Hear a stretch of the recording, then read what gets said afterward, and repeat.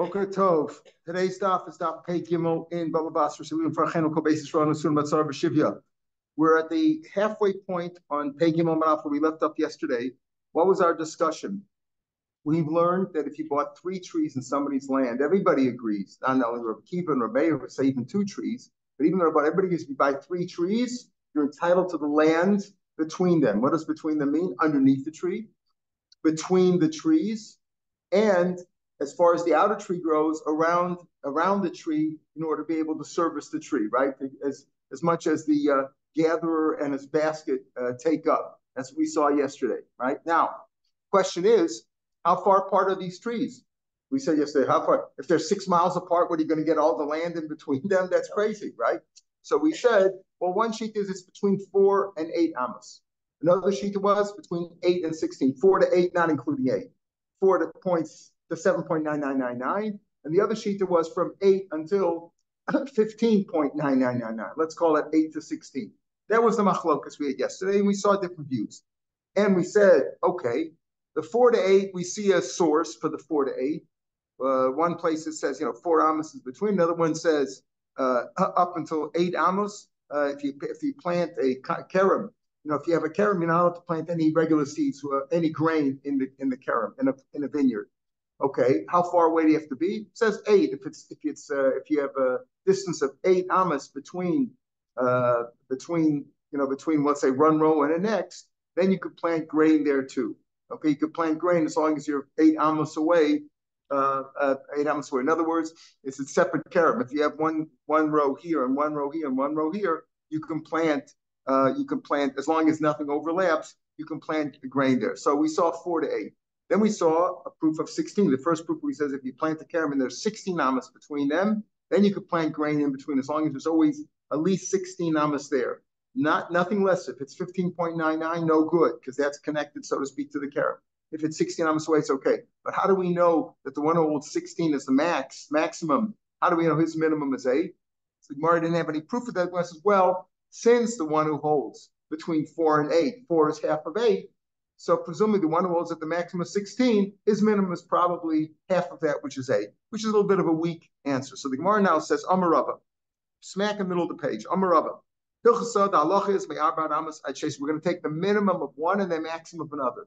What is the distance between the trees that you acquire the land? If you bought 3 trees, 4 to 16, minimum of 4, maximum. Well, we say yesterday, well, if it's 4 amos between them, certainly if it's closer, if it's 3 or 2, certainly no, that's not a field. Because if they're closer than 4 amos, that's what's called a forest, which is omei, to take apart. Same thing with vineyards. It has to have a certain distance between them, otherwise it's not a vineyard.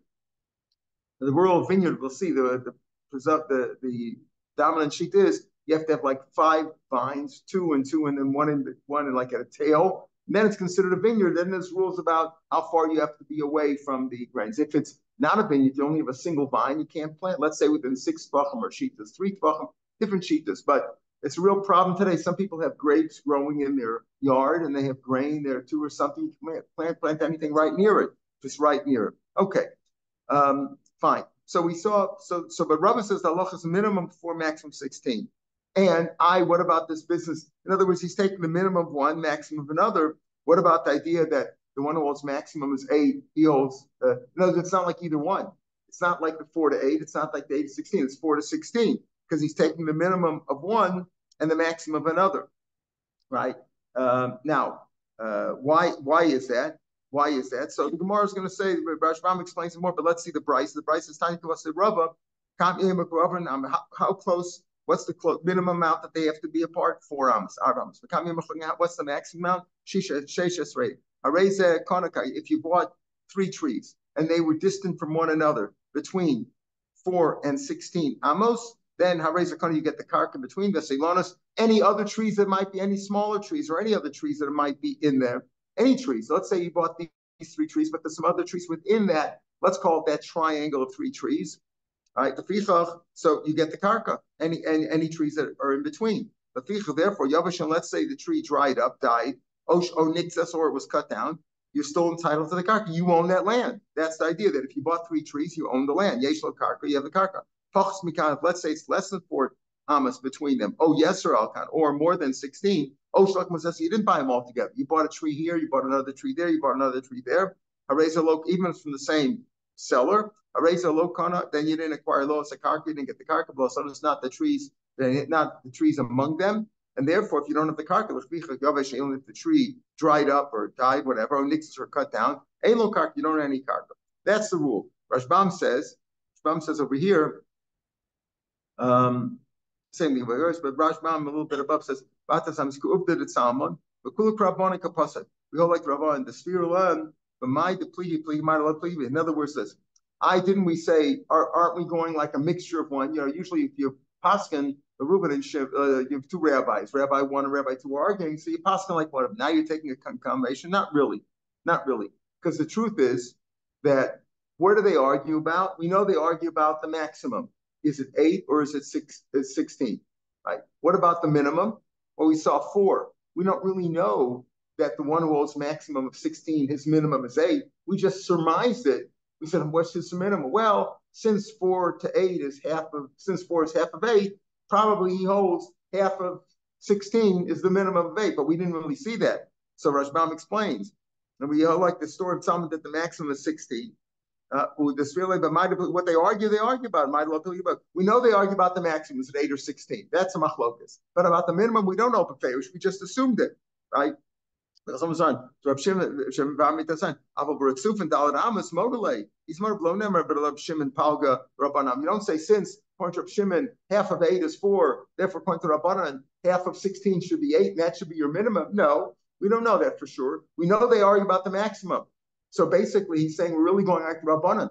That the maximum is 16, but who says that the minimum is 8 just because the maximum is 16? Maybe the minimum is 4, just like the other one. Maybe they agree about that. That's why when the psak is like the Rabbanan, maximum is 16. What's the minimum? We don't find any machlokas about that. We're going to assume we only see it at one place is 4, and therefore we assume the minimum is 4, maximum is 16. Now, you might ask, we discussed this, I think about it yesterday. The 3 trees, what is their formation? We say you own that. We're going to talk about that. All these questions come out. Now, Amalei, Rob, we're back in the Gemara, about 10 lines from the bottom of the page of the Gemara. Amalei, Rav Psil Ravashi. Oh, I'm sorry. I above there. I skipped. That's already the answer. I skipped the question. Boy, Rav Yirmiyah, about 12 lines from the bottom of the page. Boy, Rav Yirmiyah. Shumode Makam Kotzer Moda Makam Rahmat. Rashbam brings out a different shot, but he likes this shot. Meaning this. You're measuring here. You're saying these trees have to be minimum of 4 amas from one another, maximum of 16. How do you measure? Where do you measure from the tree? We're certainly you're not measuring from the branches that stick out and have an apple hanging here or there. We're talking from the trunk of the tree. Trunks of the trees are usually narrow, wider at the bottom, narrow at the top. Where do you measure from? Do you measure from the bottom or from the top? If you measure from the bottom, your area is smaller, right? Because you're looking from if measuring from the top, the area is more, right? So which one do you do? So he brings a proof from a Mishnayos in Klayim, Tashma. It's not. Harakuba shebagefen. Arkuba is a knee. It's like Arkuva. Einamoded element ikar hasheni. Now, this is hard to understand these. Therefore, I brought a illustration. The great art scroll Mishnayos, the Hebrew ones, they call it the Reisman, has a very good picture here. I'm going to show you this picture. I don't know if you can see it on the screen, but basically it says sometimes you have a vine which grows up, and then it turns. It's like an upside down bent knee. So it comes out of the ground here, and then it goes along the ground outside, and then it straightens up again. That's called a recoup. It's like a knee, a bent knee. And where do you measure from? Now here the issue in Klein is how close can you plant a grain? Let's say even an individual vine, not even a kerem. An individual vine, you can't plant a grain within 6 tvachim, 6 fist widths from there. So where do you measure from? Do you measure, this is one vine. It's bent here coming out of the ground. See, the part that's under the ground is the gray area. The dark area is above ground. But it comes out, then it goes, and then it goes up here. Where do you measure from? You measure from ha'ikar hasheni, that's called the second root. It's not really the root. It's really outside, but he calls that the ikar hasheni, from the second one, from the middle one. So he wants to prove from there, Tashma, where do you measure from? Our question is about a tree. Do you measure from the bottom of the trunk where it's wider or narrower on top? So he says the proof is the Tanar Kuba Shabagefen Einamoda Elame Ikar Hasheni, from the middle one, meaning as it grows up, meaning from the second root, meaning as it grows up. You don't measure from the bottom, you don't measure from the top nor from the bottom, but from the middle. Trying to Ikar Sheni is an indication. It means you measure from the middle, not from the top. And that's what he says over here too. You measure from the middle of the trunk. Okay, another question. Boy, Rav Yirmiyah. Let me ask another question. Now, yesterday we saw. I'm not putting this away because we're going to need another diagram in a minute from the next Mishnah in Klayim. Yesterday we saw. Remember, the question was raised that we said he can cut down from the geza, right? Let's say anything that came out of the trunk. You bought one tree, let's say, one or two trees. Points are up on it. And what are you entitled to? Anything grows out of the trunk of the tree belongs to the buyer. Anything grows out of the roots belongs to the owner because he didn't sell them. He didn't sell them the ground. Anything that came out of the ground belongs to the seller because he only bought one or two trees. Okay. So the Gemara asked the Kasha yesterday, okay, why aren't you concerned that maybe the buyer bought one tree? Then what happened was things grew out of the ground, but there was a lot of earth covered it up. There was like a mudslide or something, or the ground grew. More earth gathered up there, and now it looks like three trees. Why do you say three trees? So why do you say it's a difficult thing? You say if it grows out of the trunk, the buyer's entitled to it. Yeah, but aren't you concerned that that's going to look like he bought three trees? He's going to say later on, he really only bought one tree. Later on, stuff grew out of the ground, and it can cover it up, and it looks like, or you understand, or it looks like he bought, or even if it didn't grow out of the ground, it grew out of the trunk. I'm saying it wrong. He bought one tree. Two branches came out of the trunk, low down on the ground. Then earth covered it all up, and it looks like he bought three trees. So why aren't you concerned about that? So he says, no, you're not allowed. He's not allowed to keep it. If it grows out of the trunk, he's got to cut it down.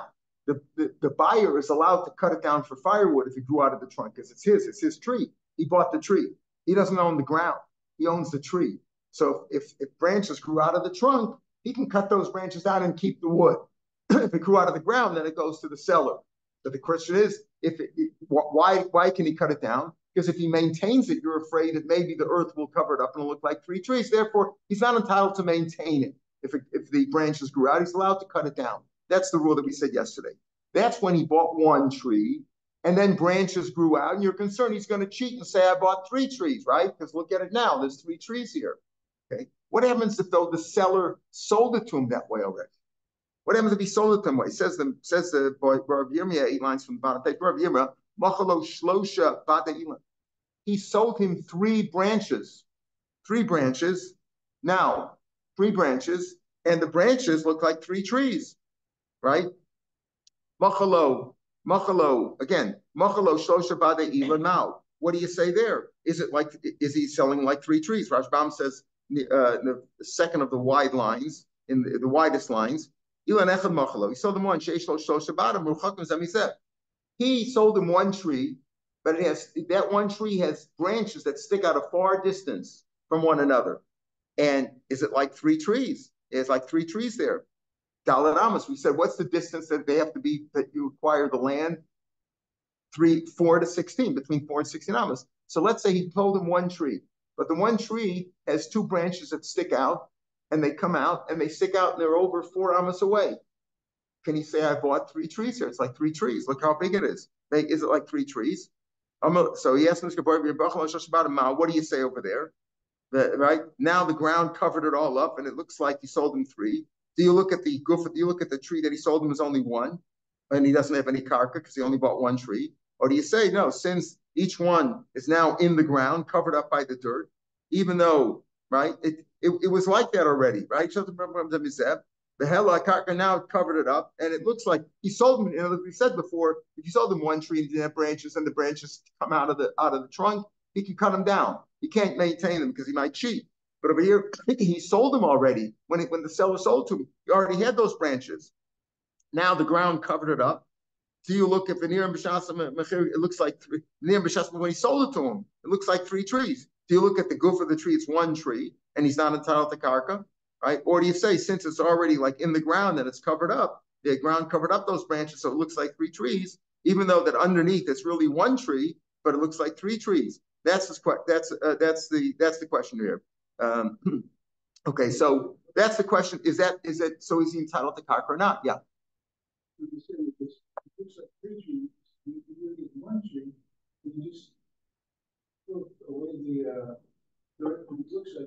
Right. But it looks like the question is, see, if it happened after the fact, he sold him one tree, we said, and then branches came out of there, the buyer is entitled to the branch, but he has to cut them down because he might cheat and then say lefters. But over here, the seller sold it to him in that state already. When he sold it to him, it was one tree with branches sticking out, covered up by dirt. So if you just looked at it, it looked like three trees. Is he entitled to the karka or not? Is he entitled to the karka between them? He sold him something that looked like three trees. 4 amos away. It's a big tree. Big tree. Each one was 4. The branches stuck out 4, 10, 12 amos. You ever see big trees? They can have trees that big. Very good. What's 4 amos? 8 feet. Big deal. Do you ever see these old trees? These kind of trees that have branches that could be like that. So that's the question. What do you say, Mao? Omerle, Rav Meir Shapiro again. Rav Meir Shapiro answered the question of Ashi Toshma. The Tanam, we're going to bring a proof. The next mission in Klayim. Now, what's the case here? If you have three vines does not constitute a vineyard. A vineyard is 5 vines. So the only way, let's say the way he wanted to do it is, here's the diagram. He had 3 vines over here. I don't know if you can see this, 3 vines. And what he did was he bent them over. He bent over part of each of 3, bent them into the ground, and then they came out of the ground later on, right? So now he looks like he has 6 vines. 6 vines constitutes already a vineyard. You need 5. The only way to get, if you had 2, you could only make 4 out of it, right? But he had 3, and he made 3 more out of it, and it's 6. So it says over there, whether he cuts it or not, he doesn't have to cut the connection. Yeah, means they took root. They took root there. They took root, right? If it's between 4 and 8, in the case of the vineyard, here we're talking about 4 to 8 for a vineyard, not for acquiring the mitzdarfen. In other words, do you have enough to constitute a vineyard? In which case, there's more strict rules about how close you can plant the grain or not. If it's only 3 individual ones, then it's less strict rules. You only have to be 6 tefachim away. So that's the question. So he says over here, if you bent it, mavrach means you bent it over like a berach, like a knee. You bent it over, and it grew out over there. So it says if when they came out, when they stuck out over here, it's between 4 and 8, then it constitutes a vineyard. The same thing over here. Same thing we want to say over here. That if it's between 4 and 8, it does constitute a separate tree, and therefore it's considered like, even over here, it's really 3 vines, but you stuck them in the ground, that you bent them into the ground, they came out over there, it's considered like 6. So the same thing over here, if you bent over, when he sold it to him, he had the branches had stuck out and they're covered up with ground, then it's considered like a separate it's considered like a separate tree, and they add up. Rashbam says in the last line, Rashbam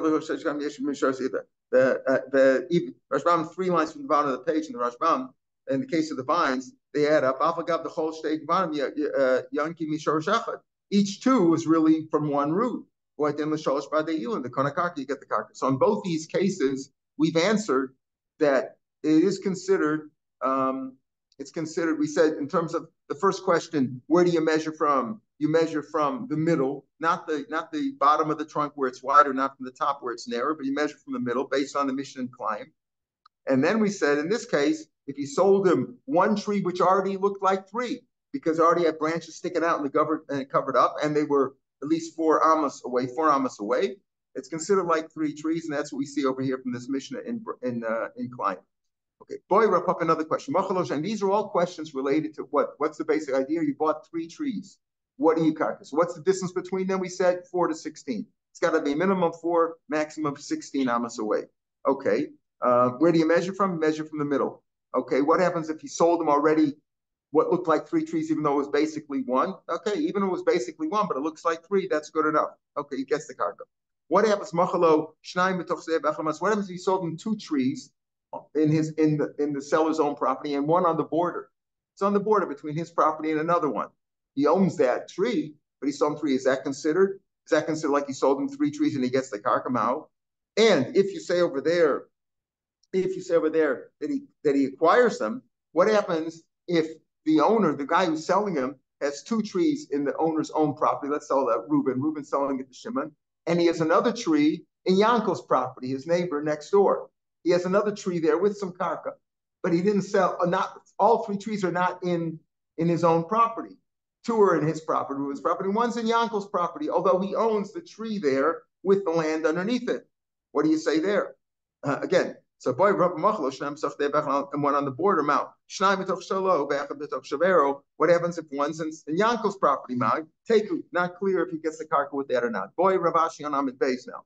What happens if between the three trees that you bought, there's a bore of water over there? Is that considered a hefsek or not? Is that separating between them, and therefore the three trees do not constitute a field? Or let's say you say that doesn't really mafria because a bore is not a big deal. You don't see it from far away. What happens if it's not just a bore, but there's a channel of water that runs through between the three trees? Does that separate the three trees so it's not considered one field and you don't get it? Or Rosh Hashanah, what happens if there's a Rosh Hashanah running between them? Now, I might say, how could a Rosh Hashanah run between them? Rosh Hashanah itself is usually 16 amos wide. So if it's 16 amos wide, obviously the trees are more than 16 amos from one another. So Tosa says right away, Lav Rochav Tezayin. We're not talking about where the Rosh Hashanah is 16 amos normally. Even though Stam Rosh Hashanah is that big, here it's a little bit smaller. The Bach points us to the Gemara on Kuf Dalet of days that we're going to have in a few weeks, and there it says over there Derech Harab, not Derech Harab isn't as wide as Rosh Hashanah. But anyway, there's a public path that runs through there. What do you say there? Or Richva de Dikvamau. What happens if you have a row of trees between them? Would that separate them? Like one row of palms that run between the three trees that you bought? That's considered like a separate that separates the three trees, and you wouldn't get it. All these questions stand taken. What happens if after you bought the three trees and you acquired the karka, a cedar tree grew up between those three trees? So says Allah, if it grew up afterwards, if it grew afterwards, it's just a day nothing. I bought the three trees, right? I own the karka between them. Now another tree shot up between them, right? Another tree grew up between them. It's mine. It's my karka. Of course it's mine. Elahoyer has been aimed. The question was, let's say there was already a cedar tree there. I bought three other trees, but there was a cedar tree between them. Does that separate them? Because an eris is a big tree.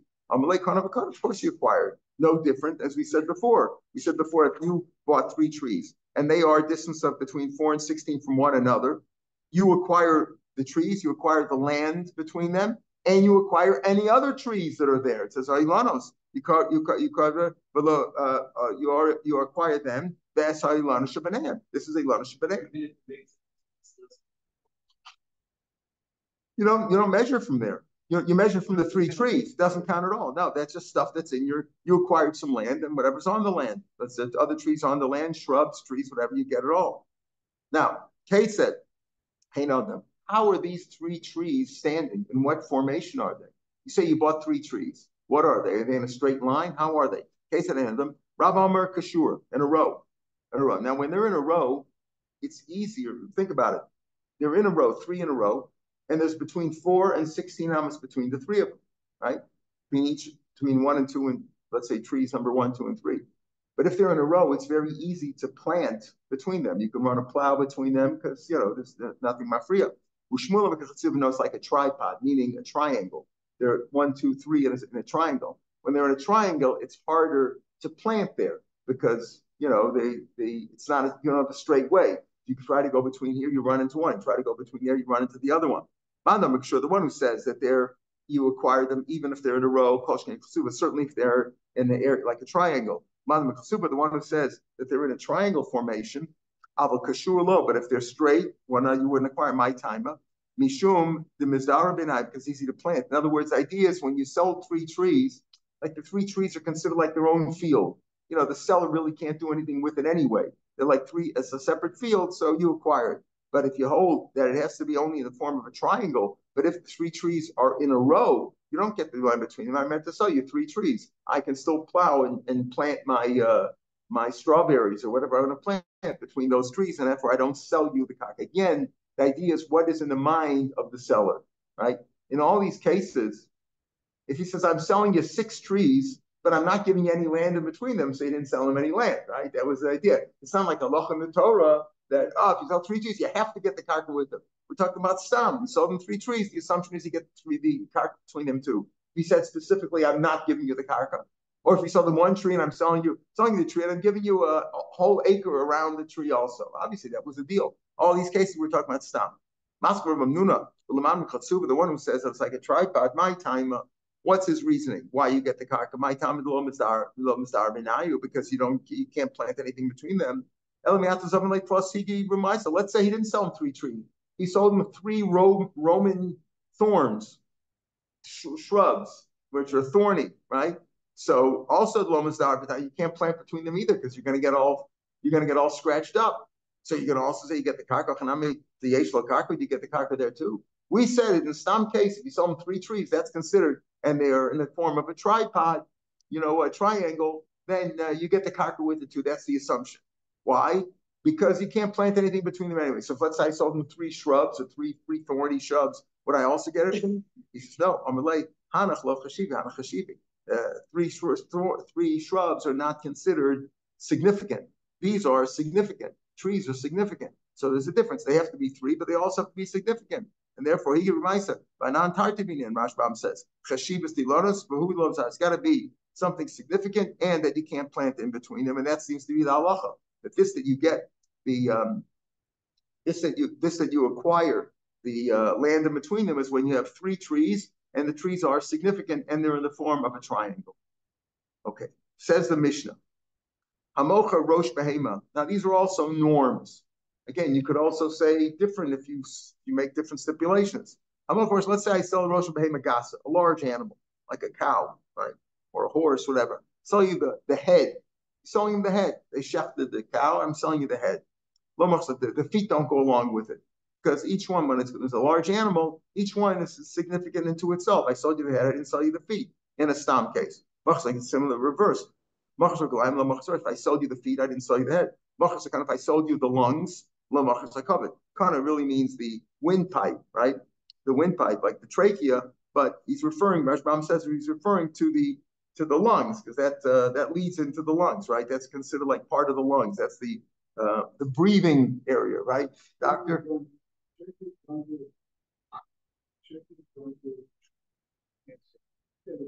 It's the bronchial system. Right. That's what we're looking for. Okay, right. We have a pulmonologist here, so we can do that. It's a pulmonologist. So that's the idea here. Okay. So if he sold them, if it's a large animal, if he sold them the bronchial system, he didn't sell them the liver. Separate things. The reverse is also if you sold them the liver, you didn't sell them the kana. However, but a small animals have call it less significance, or let's say the smaller item is more connected to the bigger item. So he says, if it's a small animal, let's say a goat or a sheep, if you sold them the head, the feet go along with it. But the feet, you sold them the feet, the head doesn't go along, the head doesn't go along with that. If you sold them the bronchial system, let's call it, he sold them the lungs, the liver is considered secondary to the lungs. Then the liver goes along with the lungs. But they sold them the liver, those are the norms there. You can change norms depending on locale, depending on whatever the minig is. But that was the standard minig there in Babel. If you sold them the liver, the lungs, the bronchial system didn't go along with that. Okay. Next Mishnah says, Arba midas mokrim. There are 4 rules, laws that apply to selling. And here we get back to the concept of fraud, of cheating somebody in a deal. Arba midas mokrim. Let's say the agreement was, I'm going to sell you good wheat, fine wheat, and it turned out that it was inferior wheat. So who got cheated over here? The buyer, the lokeach. Only the buyer can go back on the deal. The seller cannot go back on the deal. Now you say, why would the seller want to go back on the deal? Maybe because the prices of all wheat went up, right? When we go back, they can't go back on the deal, okay? Because that's like, you sold them the wrong thing. That's cheating. Okay, that's the first rule. That if the buyer got cheated because he sold them something more inferior than they agreed on, the buyer can go back on the deal, not the seller. Let's say the seller got cheated. They agreed to give him inferior wheat, and by mistake, the worker gave him the good wheat. The mocher can go back on the deal, and not the buyer. He can go back on the deal. He says a mistake. Let's say he sold them exactly what he wanted to sell them. The deal was, I'm going to give you inferior wheat. You got a good price over here, and he got the inferior wheat. Now one of them wants to go back on the deal. Why would they want to go back on the deal? Because the price changed, right? If the price went down, the buyer wants to go back on the deal. If the price went up, the seller wants to go back on the deal. No, neither one. Neither one can go back on the deal. And Rashbam points out halfway down on the page, what did mocher stam? If he sold him stam, shlopi or shalom rose, he didn't say it's good or it's bad. Nobody can go back on the deal. I sold you this. Let the buyer beware. You got it, and that's it. You can't go back on the deal. Okay. Nobody can go back on. Shachmasas minim silva. Let's say he sold them. I'm selling you like reddish white. Shachmasas here is like the chama, like reddish, dark reddish grain, and it turned out it was white. Or levanavim to shachmasas. Now some people want white, some people want red. One's not necessarily inferior to the other. So, but he told him, I'm going to sell you red, and he sold him white. Or he told him he's going to sell him white, and he sold him red. Or ate some shazais. I'm going to sell you olive wood. But him sold him sycamore wood or shazais. He told him, I'm going to sell you sycamore wood, and it turned out it was olive wood. Or yain, I'm going to sell you wine, but it turned out it was vinegar or inferior wine. Or he wanted to buy vinegar. I don't want wine. I need vinegar for cooking. He bought yain, but they can go back on the deal. They can both go back on the deal because it was a mistake. The whole thing was a mistake. Either one go back. I thought I was selling you this. Oh, by mistake, you picked up the wrong item. So both can go back on the deal. Okay. So we're talking over here when people got cheated, fraud. Now, Rav Chisda brings down the famous rule. What's the rule of fraud when it comes to money? When it comes to value? So the rule is a fraud. You shouldn't cheat.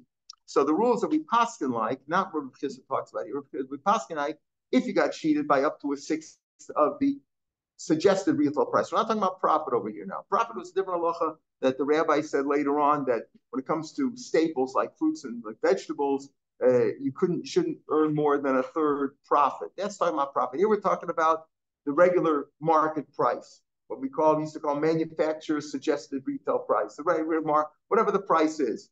If you got cheated by up to a sixth, whoever got cheated, the seller or the buyer, you mochel that. People are mochel.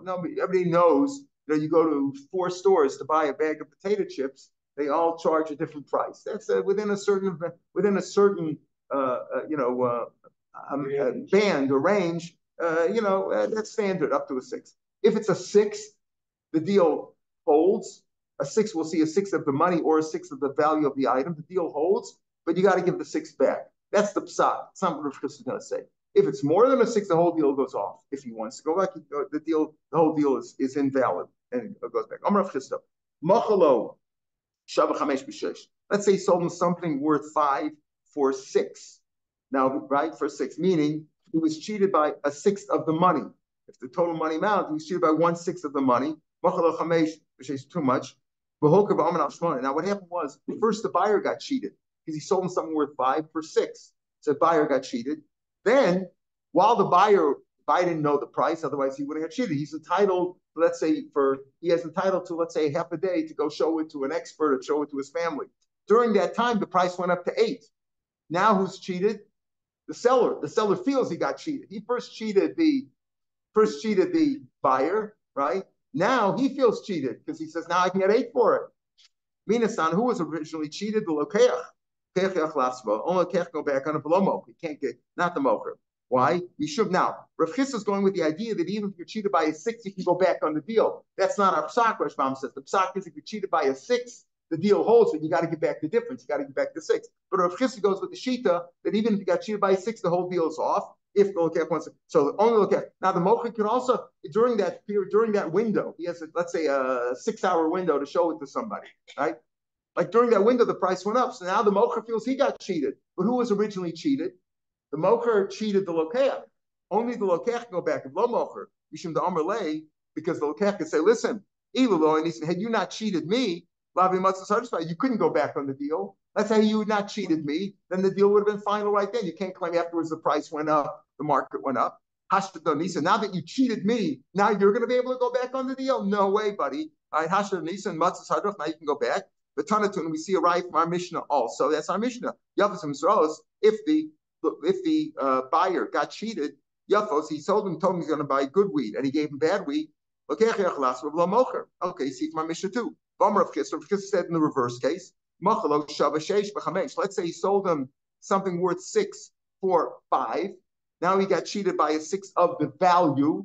You can argue about the Rav Chisda holds whether it's a sixth of the value or a sixth of the money. However, it works out. Machalo sheish. It's worth 6 for 5. So 1/6 of the value he cheated. Who got cheated now? The seller. By mistake, he sold to him for less money. Now it's only worth 3. Now the Lokech said, now Lokech feels cheated. First, the Mocher got cheated. Now it went down to 3. So Lokech said, yeah, I don't want the deal. I could buy it now for 3. Minasan, who was originally cheated, the Mocher got cheated. Only the seller can go back on it. Why? Now you want to go back in the deal and buy it now for 3 next door? Right? He said, had you not cheated me, you paid 5 for something that was worth 6. Had you not cheated me, you can't go back on it. Now that you got cheated, you think now that you cheated me, you think you're going to be able to go back on the deal? The Tanatim we see also from our Mishnah. Rose finim seyafos. Again, he sold them bad ones and he gave them good ones. The Mocher got cheated. Says more Mike Mash wants to chish in that. So what's Rav Chisda teaching me? If you're saying the proof from Mishnah see the same thing, what do you need Rav Chisda for? If you only learn the Mishnah, you might say in Rav Chisda's case where they both got cheated. First the Lokech got cheated, then the Mocher got cheated. Or first the Mocher got cheated, then the Lokech. Maybe they can go back on the deal. Maybe Matsu Hadriba, Tabayavos, maybe they go back on the deal. What about our Mishnah? What do you see in our Mishnah? Our Mishnah, the Girsa is, he has a different Girsa in the Bach, and in the Rashbam also.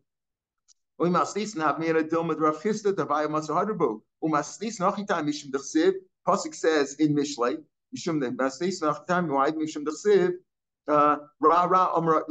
the Kona always says, oh, this is bad stuff. When they're arguing about the price. It's a Pasuk of Mishlei. There the explanation is that a person who's learning Torah through poverty is complaining, even though later on he'll be very happy. But the simple shot is the Kona, the buyer always says, I'm buying something bad.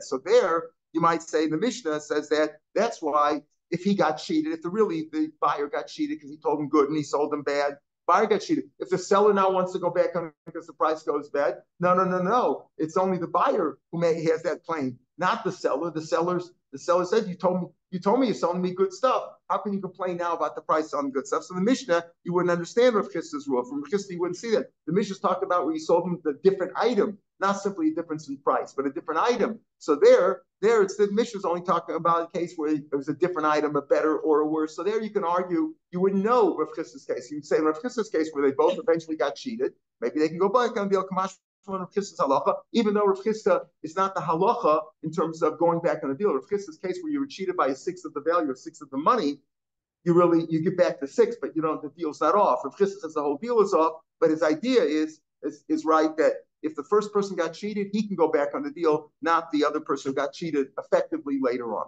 All right, we'll pick him here tomorrow, Mr. Shem. Very volatile. Yeah. Well, things happen. That's beautiful. Go ahead. Have a good day, Colton.